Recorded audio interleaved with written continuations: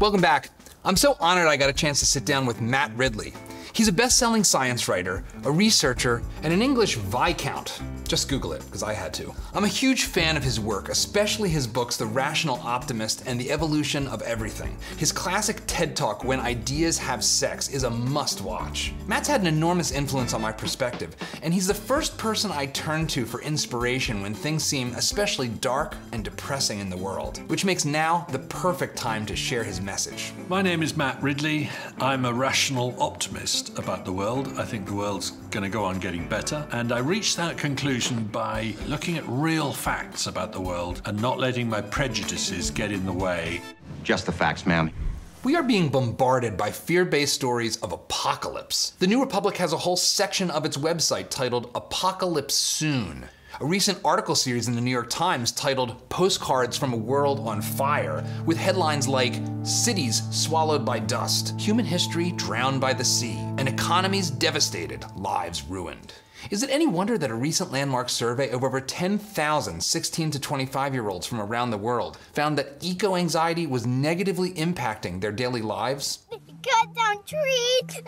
I'm gonna try to fight them off. I hate them.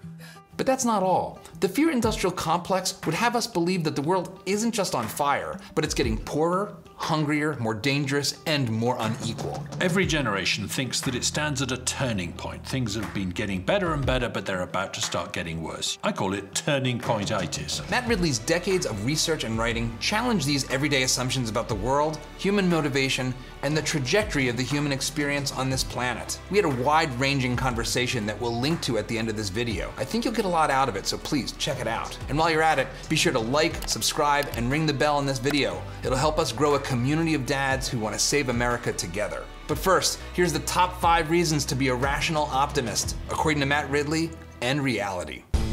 Number 5, we aren't starving to death. We've been hearing it repeated for centuries. We're all going to run out of food. In a 1969 essay titled Eco-Catastrophe, renowned biologist and frequent Tonight Show guest Paul Ehrlich predicted food shortages and famine would plague humanity by 1975. Well, we're losing 10 to 20 million people a year to starvation right now. That's a big disaster already. We are very close to a famine disaster in the United States because of the things that air pollution is doing to change the weather. Famine is mass death as a result of starvation in one part of the world, and it used to be very common. We are the world. We are the children. It happened in Asia, it happened in Africa, it happened in many parts of the world for years and years and years. It hardly ever happens now. There are still people who are hungry in the world, but mass starvation as a result of food shortages have stopped happening. Please, sir, I want some more. In the 70s, people thought famine was going to get worse and worse. It didn't. It pretty well died out. And by now, it's frankly in a position where we can call famine extinct. It's just not happening anymore around the world. In an NPR report based on UN global statistics, hunger has declined in absolute terms by 200 million people since 1990. And that's despite the population of Earth growing by over 2 billion in the same time frame. How is this possible? And why do so few people know about this miracle? Could it be that the good news just doesn't bleed enough to lead? Number 4, we aren't going to run out of resources. This fallacy dates back at least 200 years with the writings of English economist and demographer Thomas Malthus. This is why we call this kind of doomsaying Malthusian. As far back as 1909, there was a belief that petroleum would run out by the 1940s, or the rainforests would be gone by 2005. And don't forget the perpetual fear of a water crisis. This Malthusian mindset is perfectly captured by a viral video titled The Story of Stuff, which has been used in our schools for over a decade. Its friendly style makes it a perfect tool for terrifying our kids. The truth is, it's a system in crisis, and you cannot run a linear system on a finite planet indefinitely. The popular belief is that resources are going to run out, that there's only so much growth you can have on a finite planet. But that doesn't take into account the fact that some of the growth we achieve is actually shrinkage in terms of the amount of resources we need to do things. We make things smaller, we use less material in them, we use less land to produce produce a given amount of food, 68% less land to produce the same amount of food as we would have needed 50 years ago. If we go on doing that, we'll feed the world from a few buildings somewhere, and the rest can be returned to nature. That's an example of using less resources. So barring some extraordinary astrophysical event, I think there's no way that humanity is going to go extinct in the next decade. All the evidence suggests that people are actually going to be more numerous and better off in a decade than they are now. Case in point, according to the work of MIT scientist Andrew McAfee, the American economy is now using fewer physical resources in absolute terms, even as we continue to grow. We really are doing more with less. Think of how many objects are replaced by this iPhone. It's a Walkman and every tape and disc ever recorded. It's a computer minus the floppy disks. And it's a 4K video camera and complete recording studio. This is truly amazing.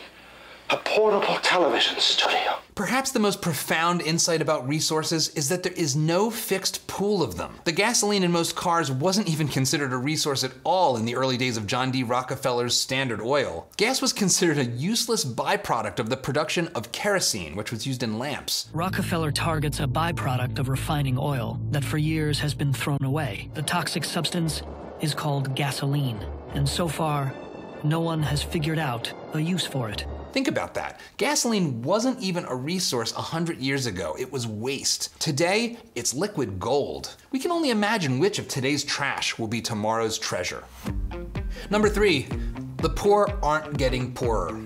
If you ask people if they think the global poor have gotten poorer, the majority will say yes, they have. According to national polling data, at least 2/3 of Americans believe that poverty has gotten worse over the past 3 decades. This is yet another negative thing that people know that just ain't so. Most people think that the percentage of the world living in extreme poverty is going up. It's not. It's going down. It's going down at an unprecedented rate. Less than 10% of the world now lives in extreme poverty. When I was born, more than 50% of the world lived like that. Nobody has ever lived through a transformation as spectacular as that. The extraordinary decline of poverty over the last 50 years is basically the result of innovation. Innovation in technologies that help people, innovation in medicines, innovation in healthcare, but also innovations in how people live their lives, in how they run their organizations and institutions. It's innovating ways of doing things better that makes us better off.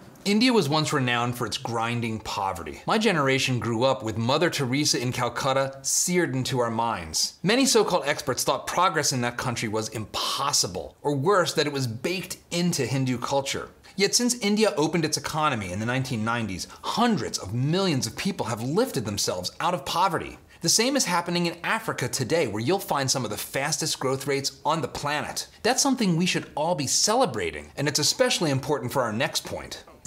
Number 2, climate change won't wipe out humanity. Look, I realize this is the hot button topic of our times. It is the climate crisis. What I'm saying is the planet's on fire.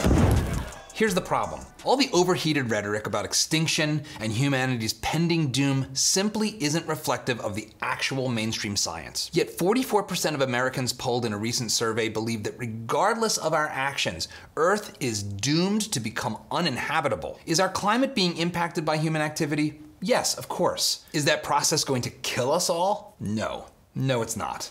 A 16-year-old today has a fantastic opportunity to live a wonderful life. It's not a given that everything's going to go fine. Things will go wrong. But the opportunities for living healthier, wealthier, and happier lives in the decades to come are enormous. And that is true even if climate change gets a little bit worse. The evidence that people are going to go extinct or die of famine as a result of climate change in the next few decades is simply non-existent. None of the sensible projections from the Intergovernmental Panel on Climate Change say that at all. Satellite evidence and several other lines of evidence suggest that the world is actually getting greener. It's got greener by about 14% in over 30 years. That's partly because of carbon dioxide in the air and partly because of reforestation. There's a ton of real problems with our public discourse around climate change being so hyperbolic. First of all, it sucks all the oxygen out of the room for discussion of other global issues that are arguably more pressing, like the tragedy of the commons in our oceans. Second, the disconnect between our fear-based rhetoric and the actual underlying data breeds distrust and nihilism. Life is pointless and nothing matters, and I'm always tired. But worst of all, we're harming the mental health and mindsets of our kids. A survey of 2,000 Americans found that 78% of so-called Gen Zers, my son's generation, aren't planning or don't want to have children of their own due to their perceptions about climate change. This matters a lot to those of us that want to be grandfathers someday. The real climate crisis we face today isn't environmental at all. It's psychological. And as dads, we should work to guard our kids against this kind of catastrophic thinking. Knowing the facts and talking about them with your kids is a really good place to start. Join the conversation in the comments below. How can we help our kids be less afraid of these issues? Finally, number 1, the world is less violent. The news is filled with story after story of war, terrorism, and school shootings. But in reality, these events are increasingly rare and taking fewer and fewer lives. Since World War II, deaths in state-based conflicts, aka war, have declined dramatically. Just in the last 20 years, being the victim of a shooting at a school, while already extremely unlikely, has become 3.5 times less likely. Surprising, right? By some estimates, the risks of dying in a school shooting is 1 in 614 million. Obviously, one school shooting is too many, but the facts are clear. Your kids are in much more danger sitting in the back seat driving to school than sitting in their classroom.